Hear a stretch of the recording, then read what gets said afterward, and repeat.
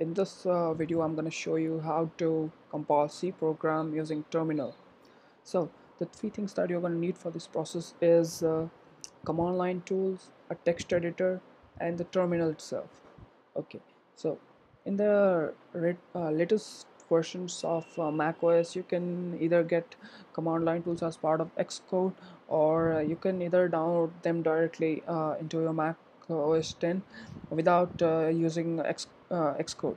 But I would suggest going for the Xcode version. Just go to the App Store, search for Xcode, and download it, and you're good to go. So the next thing you'll need is a text editor. See, for this process, there are like hundreds of millions of text editors out there, and I guess a new one is being made every day. So uh, I would suggest you to go for either one of the two, that is either Atom or Visual Studio Code.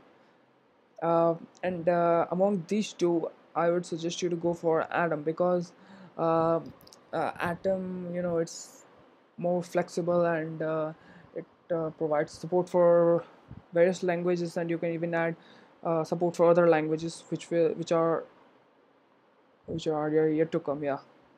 Okay. So the text editor is done, and you need the terminal. This is what it is, terminal. Okay, so I've already made a C program. Now I'm going to show you how to compile this. Okay, so write gcc. Now this is a very simple process. Drag and drop this file here, then type -o.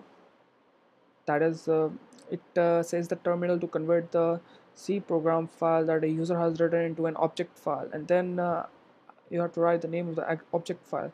You can write anything. I'm gonna write main. Hit enter. Okay, so when you get this command, it means that your program has been compiled, and it is uh, ready to be run. So to run the program, write type dot slash and the name of the object file, that is main. Hit enter. Hello world. That's it. Okay, now I'll show you another program. I've already written it in Atom. I'll just save it. Desktop 2.c save.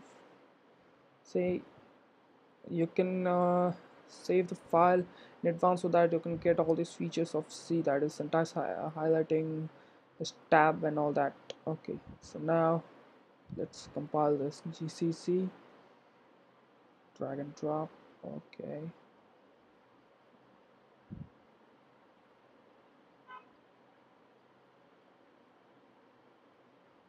drag and drop -o. I'm gonna change it. Garen dot slash Garen. Enter two numbers. My numbers will be 3 and 5. The sum is 8. I think that should solve your problem. Thank you.